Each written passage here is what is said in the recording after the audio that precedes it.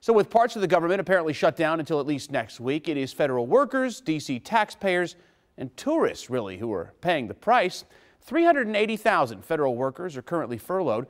They are likely to receive back pay, but not until Congress reaches a budget deal. The remaining 420,000 federal workers deemed essential, they remain on the job, although they won't get paid until the shutdown ends. Now, during the shutdown, the D.C. government is picking up the slack on some federal services, like collecting trash on the National Mall, all paid for by D.C. taxpayers. John Henry reports the city is doing whatever it takes to keep its parks hospitable to tourists and locals. If you spent any time in the National Mall Thursday, you might have noticed something out of the ordinary: lines to go to the bathroom. These porta-johns around the Lincoln Memorial are needed because the normal bathrooms are closed down due to the shutdown. Now, at this point, tourists we talked to haven't seemed too inconvenienced by the stalemate on Capitol Hill. Just minimal effect.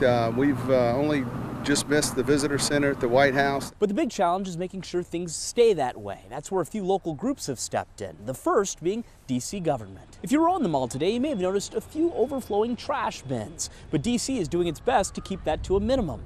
The city will spend $46,000 a week to collect trash at 126 national parks in our area. That's almost the equivalent to the foundation level or cost of providing public education services to 4 DCPS students a year. Now, what we don't know is if D.C. will get that money back, something that was on the table during the January shutdown. We expect to be able to segregate the cost related to the federal properties and seek reimbursement from the federal government when the time comes. That said, groups like the Capitol Hill Business Improvement District are also stepping in to help.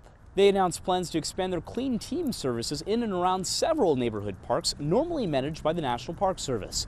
They say it's a no-brainer to pick up the trash in the Fed's absence. We feel maintaining the cleanliness of national park areas is critical to the overall well-being of the Capitol Hill area. John Henry, WUSA 9. D.C.'s monuments and memorials remain open, but many gift shops and other buildings run by the National Park Service are closed. The Smithsonian Museums and the National Zoo will stay open until January 1st. But it's unclear what's going to happen after that.